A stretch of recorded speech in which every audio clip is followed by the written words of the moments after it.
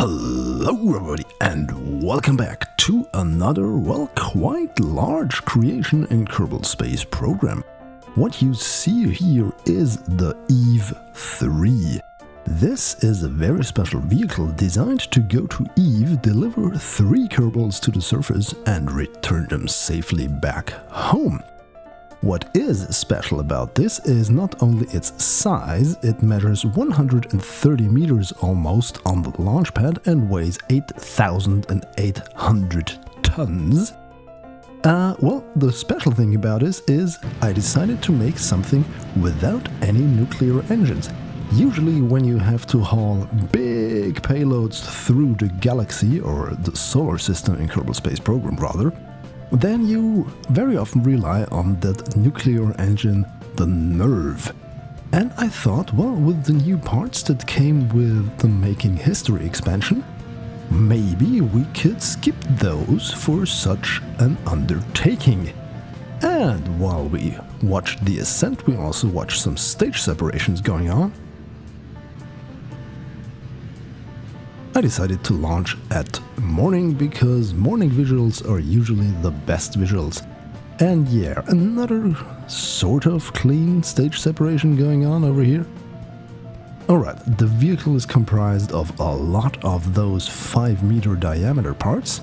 That helps reduce part count, which is already at a whopping 801. And here we go, we have another stage separation, and what I really like are those panels that fly away and covered those solid rocket motors. Yeah, now we're talking, we're on our final boost stage, and we're heading up towards our circularization burn. Look at those vector engines wiggling around. And the fairings are gone. This is the lander that is going to Eve's surface. And yeah, so that happened. Again!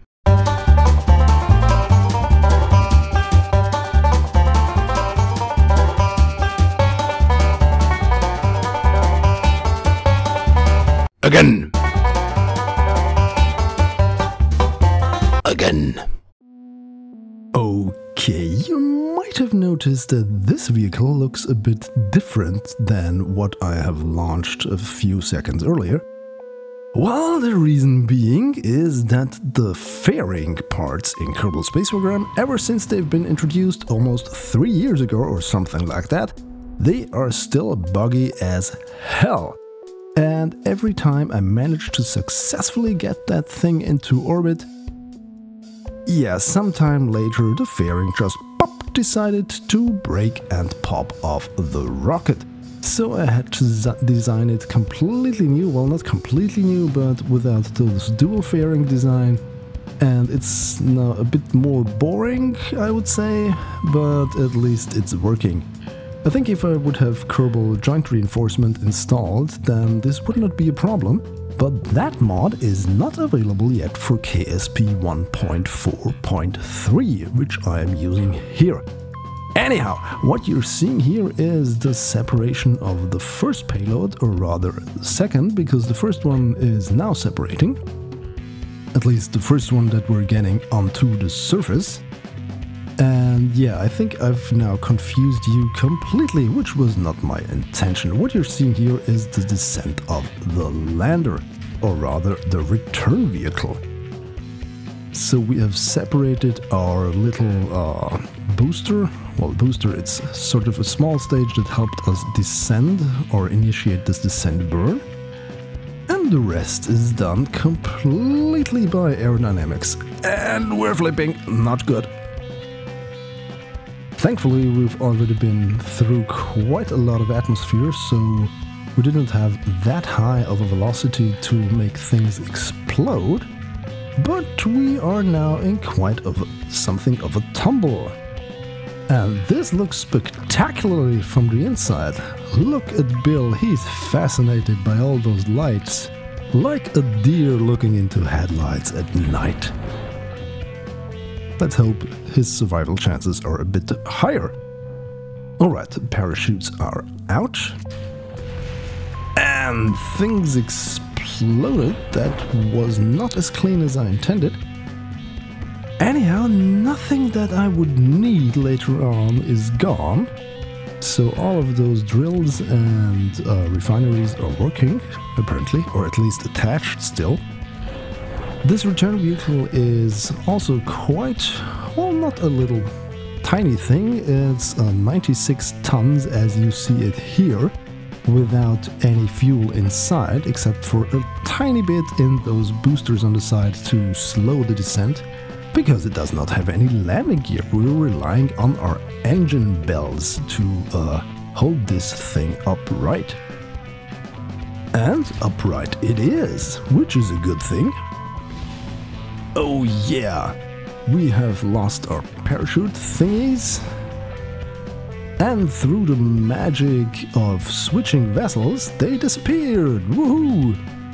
Okay, we have now engaged everything. We have engaged the radiators, we have engaged our solar panels and the drills, and we're now producing fuel for our return. And what just exploded here was just the decoupler, which I really don't need. But since this is also tumbling a lot, I was a bit scared that the ferry could explode. If you look at the left-hand corner, it's overheating almost completely. Thankfully, it didn't. So yeah, at least not in this iteration. There may or may not have been some instances of where this thing disintegrated completely. Anyhow, this is a rover. Why is there a rover? Well, I thought, since that fuel gathering process takes a lot of time, and Jeb and Bob already had enough of Bill by being stuck with him for almost a year inside those capsules on board the Eve 3 ship, I decided that Jeb and Bob have a sort of little rove around Eve and gather a bit of science and, yeah, generally have some fun without Bill. Because Bill is just there to make the fuel generation process more efficient. Okay, rover has landed. We don't need those descent boosters anymore. And yeah, now we're driving towards the rocket and across some nice little terrain. And yeah, this is actually quite a nice ride. It handles great, it's quite stable. And yeah, this was a 90-kilometer drive, which I decided to cut from the video because it's boring! Yay, now we are here at the rocket, our return vehicle. So Jebediah takes the lead. He's going to climb those ladders and get in there. Okay, this is quite the climb. Also, if you consider Eve's higher gravity, then that's quite the athletic feat to get out there, or get up there rather. Okay, Bob has got the science that we took, which we really don't need because we already explored Eve in the past. Look at that, that's a beautiful picture with the sun up there. Nice. Alright, this was a climb of about 18 meters, so yeah, good on you, Jeb and Bob. Alright. We're now flying away, and we dropped our first drop tanks, we dropped our second drop tanks, and I decided, or I tried to keep the thrust-to-weight ratio way below 2, somewhere between 1.7 and 1.8 if possible, because Eve's atmosphere is so dense that you don't want to push it too hard in the lower regions. Otherwise, the atmospheric pressure is going to keep you down and you're going to burn more fuel than necessary. And yeah, this entire thing would not work. Anyhow, this is designed to possibly launch from sea level, but I was now starting from, I think, somewhere around 1,000 meters above sea level, so almost sea level, you could say. Okay, this here is now up in the atmosphere, very high up. Looks almost like a complete rocket now without all those boosters attached. But we still have one stage left, and there it is. Looking at the readouts of Kerbal Engineer, we can see that we have way enough delta V to make our circularization burn later on, and also enough of a margin to do our rendezvous with the Eve 3 mothership. I did not have any fancy names for the lander or the ship in separate. This is just the Eve 3 mission, or you could call it the No Nuke mission, the Anti-Nuclear Proliferation mission, or is it proliferation? I don't know. I don't really know what that word means. I have to look it up. I once knew what it meant, but I forgot. We have our encounter set up, and there it is. Hello, ship.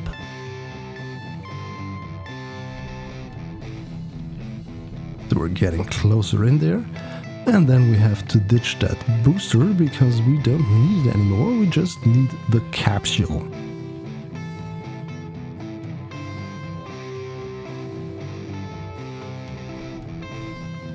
Please don't crash into the ship. We need that to get home. Okay, this was maybe a bit too much going backwards, but yeah, we have enough monopropellers in that capsule to make the dock. Okay, and here we go, closing in, and boom, and let's grab onto that capsule. Even though it's just visual and not really necessary, I think it's a nice touch to have those elevons grab onto the main capsule to get the crew back. Alright, we have our crew quarters on the side of the rocket so that Jeb, Bob and Bill can have their separate cabins if they so desire. Well, it is a journey of more than a year back to Kerbal, so yeah, some little privacy might be needed in that time. This is a thing that I think Kerbal Space Program not really models well in regards to real space faring thing. If you stick 3 people in a capsule for a year or longer, I'm pretty sure they're dead. Not just because of starvation or oxygen deprivation or anything, but because they would kill each other. Yeah, don't put people into too confined spaces, that's not healthy. Anyhow, we are now back at Kerbal, and thanks to the awesome power of chemical rockets and their higher thrust-to-weight ratio compared to the nuclear engines, we got an extremely quick return burn. Return burn, capture burn. And speaking of capture, we need to get the crew back onto the surface. And that's what this little thing is for. You can see me here trying to match the inclination of the Eve 3 mothership already on ascent. Dropping the fairing, which was just there to make the ascent easier. By the way, this thing is designed as an SSTO rocket and also as a reusable rocket, so we're going to try and land this thing back on Kerbal.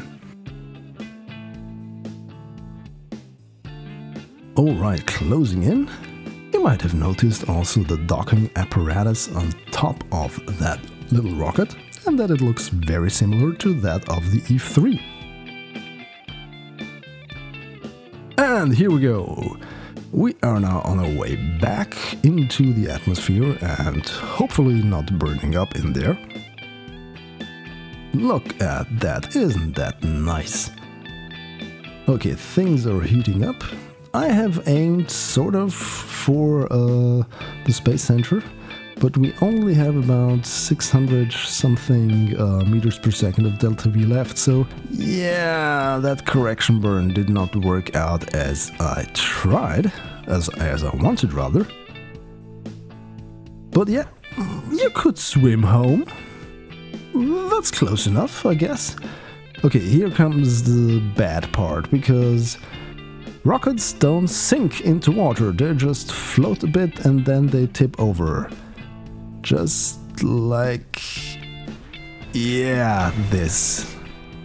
And hey, we got ourselves a speedboat because the docking port kind of exploded and the rocket is still firing.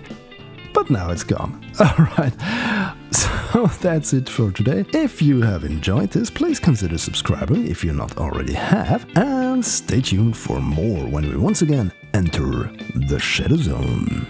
Thanks for watching. Goodbye.